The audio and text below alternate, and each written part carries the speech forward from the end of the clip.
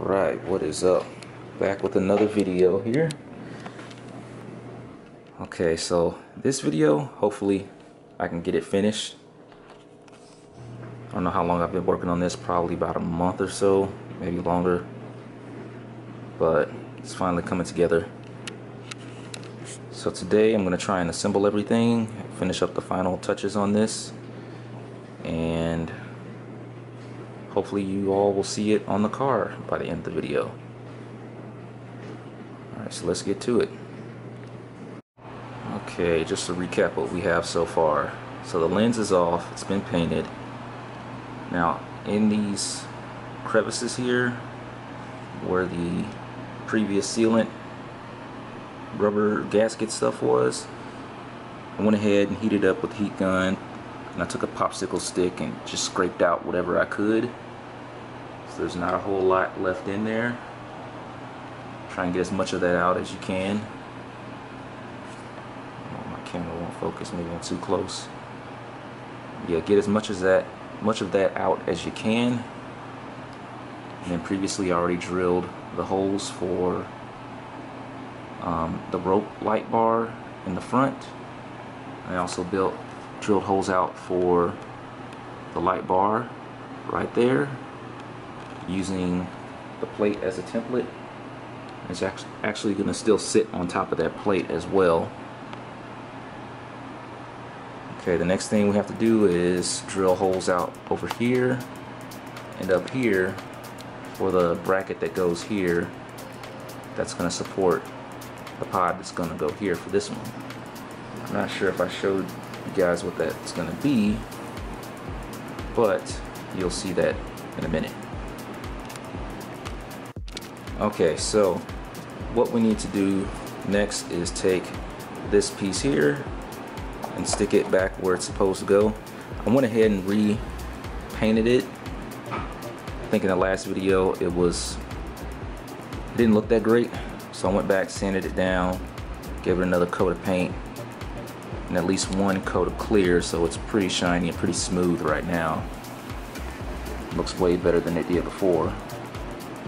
I'm gonna put like some caution stickers or some yellow caution stripes over there or something. But before I do all that, let's get this mocked up first. So that has to line up. And then as well as this tab right here, that has to go inside of there. And then of course you have a screw that goes in there, but I'm going to leave it out for now. So what I'm going to do is grab the support that goes in the back there, which is this piece right here. So I printed one of these out for the driver's side,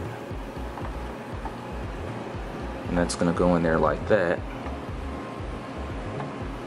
So I have to get the position right, because I don't want the piece that's going here to stick too far in or too far out or crooked or anything like that. So we got to make sure it's right before I drill the holes in there. Okay, so I got this assembled right now. I don't have all the screws in there because I don't have enough screws that are long enough to fit through all this, and that one's too long and I don't want to screw it in all the way.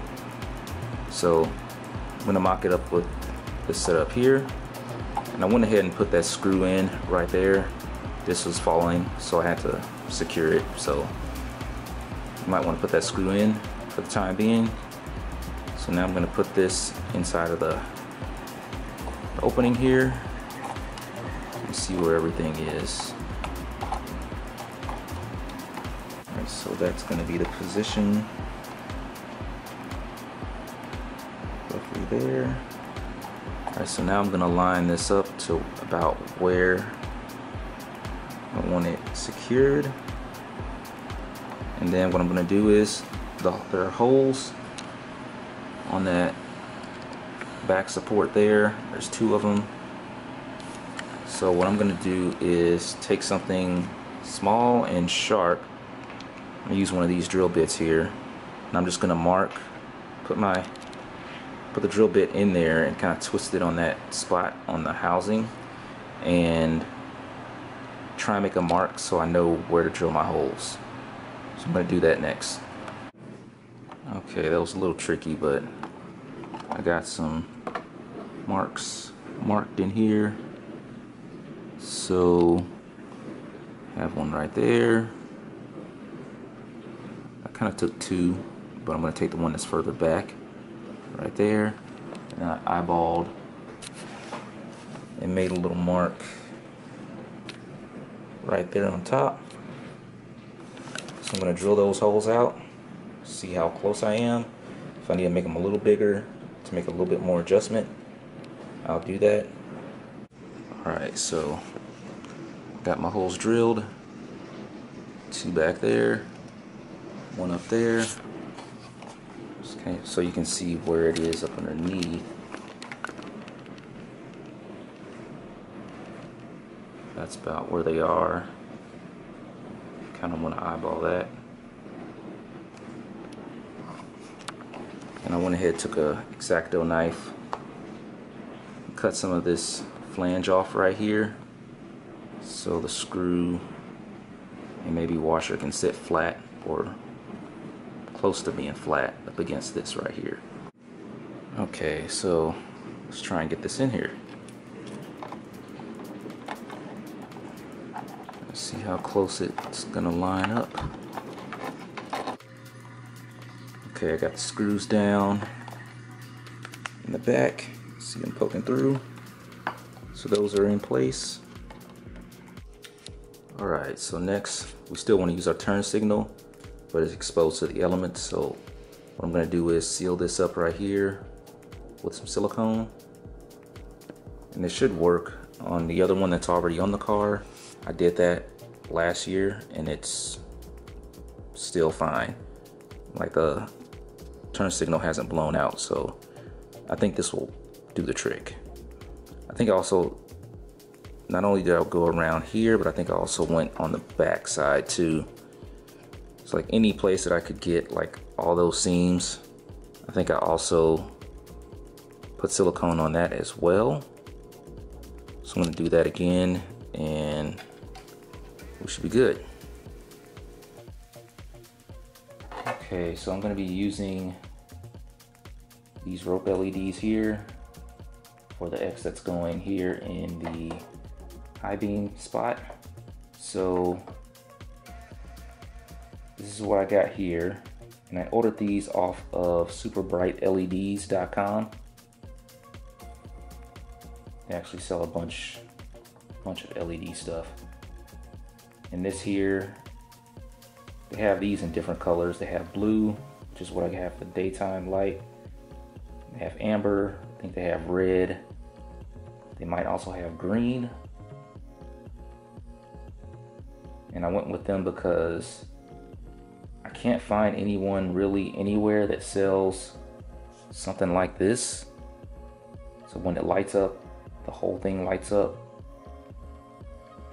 Okay, so first thing, you have to pull the little silicone housing off of the LED strip. That's what I'm kind of doing right here. Just working it out.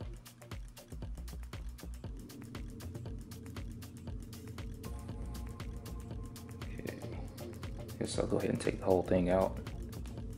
The only thing I don't like about these is I think it's only a one-time use. You cut it, and I'm not sure if you can use the rest of it. They have cut marks there, but there's no place to solder back on it unless you can solder on the LEDs themselves. But I tried hooking some wires up to it and only a couple of them light up at a time, so I'm not sure how that's gonna work if I want to ever reuse these. If you know how to resolder this, let's see if it can focus. But that's what I got there. There's like no place to really like solder, so I don't know how you would do that. But if anyone knows, if anybody's done it with these, let me know. Okay, I'm going to make a cut on the LED strip, and then I'm also going to make a cut on this silicone housing here. So I went ahead and kind of marked the space on here somewhere right there. I kind of cut it with the razor blade. Probably can't see that, but I marked it there. Alright, got both of those cut right now. As you can see right here. And then for this one, I cut a slit in the middle right here, and that's to make a little bit of room for this one. I don't want to have to redesign this piece and make this section so tall just so it can clear that perfectly. I want them as close as possible to each other. So kind of what I did was and I'll show you what that looks like. So if it was like this and like that, you see that it just looks kind of nasty right there. Thumb is probably in the way. But if you cut a little slit out right there, it actually is slightly better looking. Yeah, I could raise that section up, but I've raised it up a lot already, and I don't want these two pieces too far away from each other. So as you can see there, that gives it that much more. It's far less, and they're still pretty close to each other. Now what I am going to do is I'm going to lower this side wall just a bit here, so the next print, then more of this light bar will be showing, kind of like how this one is up here. There's more of it exposed. So that's what I'm going to do next. I'm going to redesign this piece and print another one out, and then after that I should have my final piece ready, and I'll print that one out. So the next thing to do after that is to wire these two up in parallel.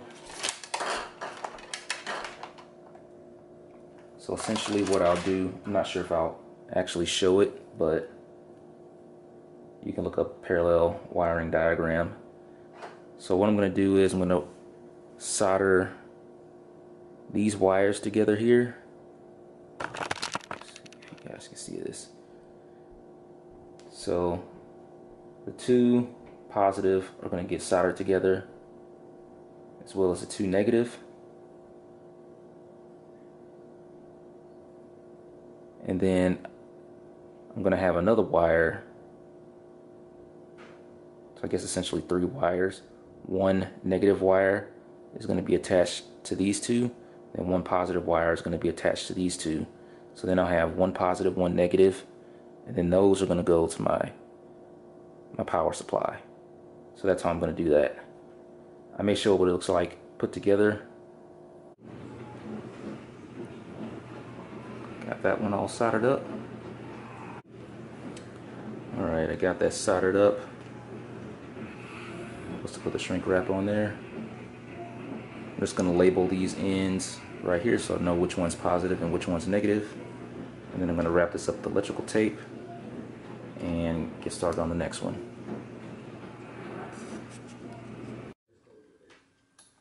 Alright, got it all wrapped up with the tape and labeled.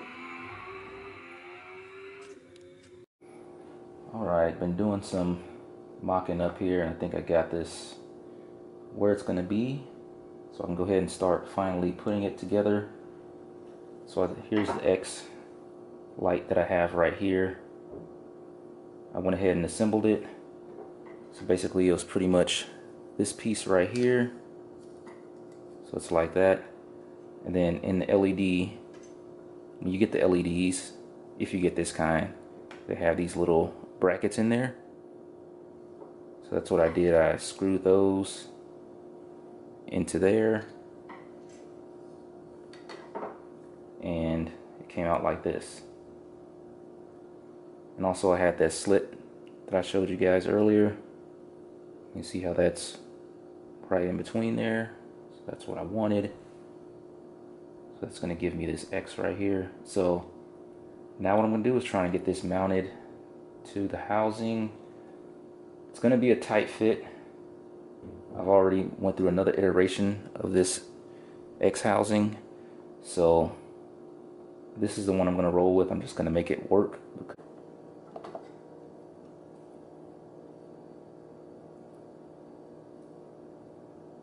If you can find shorter screws, that would probably help. I couldn't get shorter ones. All the store had was 2" and I think 1¼ inch. They didn't have 1¾ which is what I think I would have needed. So I got these to act as spacers. So is that.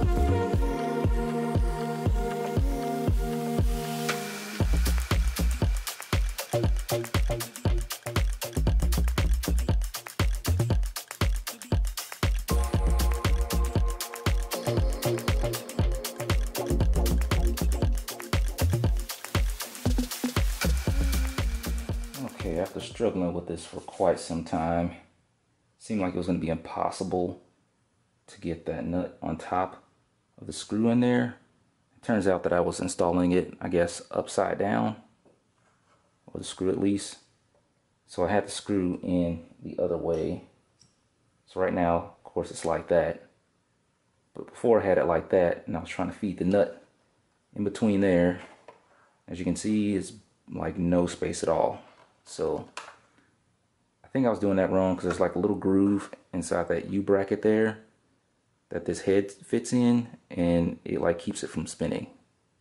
So I probably installed the other one wrong. It's working for now. So if that ever gets loose or anything, I'll have to do this. So I'm going to test fit the lens. See how everything is fitting here. And of course with this LED right here, you have to feed that through the hole back there where the existing hole for the headlight bulb. So I'm just going to fit this over. And throughout this whole process, I was test fitting this piece on when I was mounting this piece as well as this piece, making sure everything is fitting, nothing's hitting this or going to prevent it from actually seating in these grooves when I'm going to put it back together.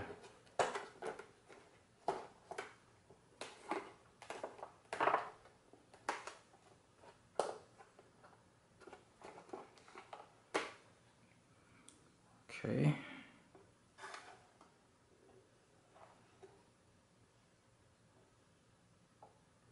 As you can see, I can still adjust this if I need to. Of course, I'm going to tighten it down more, but even when it's tight, I should still be able to move it. And it should still stay stationary while I'm driving as well. So, I'm going to do a test on this bulb here to see if the beam is somewhat leveled. And I'll go from there. Alright, so I got the light bar mounted to the housing. I think the next part I have to do is just put the lens on. Before I put the lens on, I have to put some sealant back in here. So I got this off of Amazon. I think they call this butyl. And it's just like flexible plastic sealant stuff. So I'm gonna just line this all around the perimeter here, and then I will come back, I'll use the heat gun, heat it up, and then I'll take the lens, stick it on, sandwich it together. So that's the next step.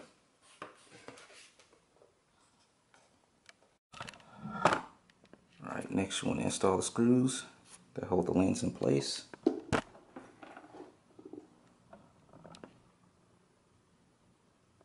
This will hold right there, hold right there, and one up there. Alright, got the screws back in. And when you're pushing this back in there, make sure these clips right here latch back in place. And this is what it looks like, all buttoned up.